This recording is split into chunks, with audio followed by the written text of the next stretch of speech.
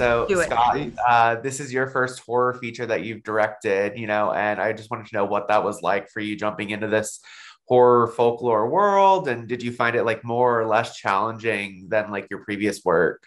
Well, I mean, they're all films are challenging. I haven't made it easy for myself because the genres in which I've made films, the gangster genre, the western, and now horror, the best films ever made exist in those.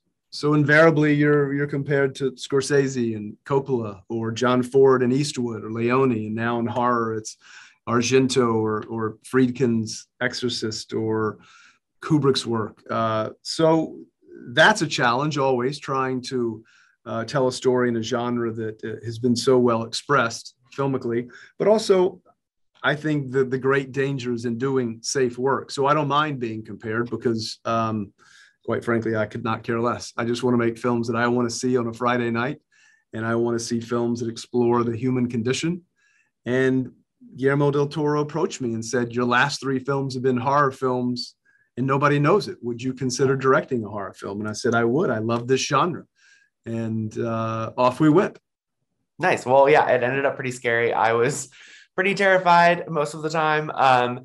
Keri, my next question was for you. You get that big fight scene at the end with the monster, and it got pretty intense. I mean, and I know you're no stranger to getting physical on set because Elizabeth Jennings from The Americans knew how to kick some serious butt. I Yeah, love it's her. true. It's But true. what was that like to film? Like, Like getting into that big monster moment for you?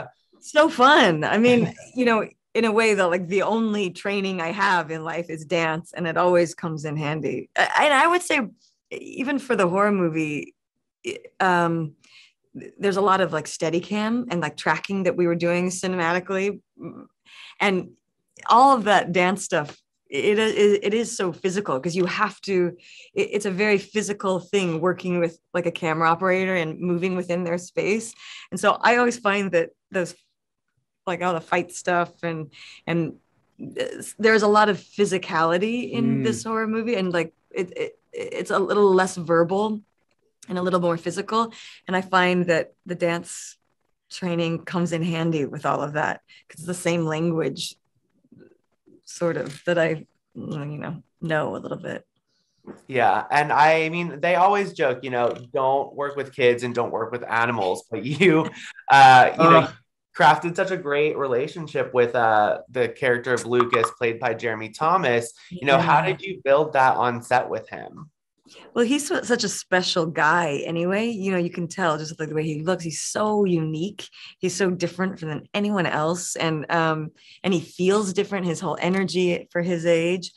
I just let him be. I just showed up and let him be. And he's so watchful and wary anyway, I think in his nature.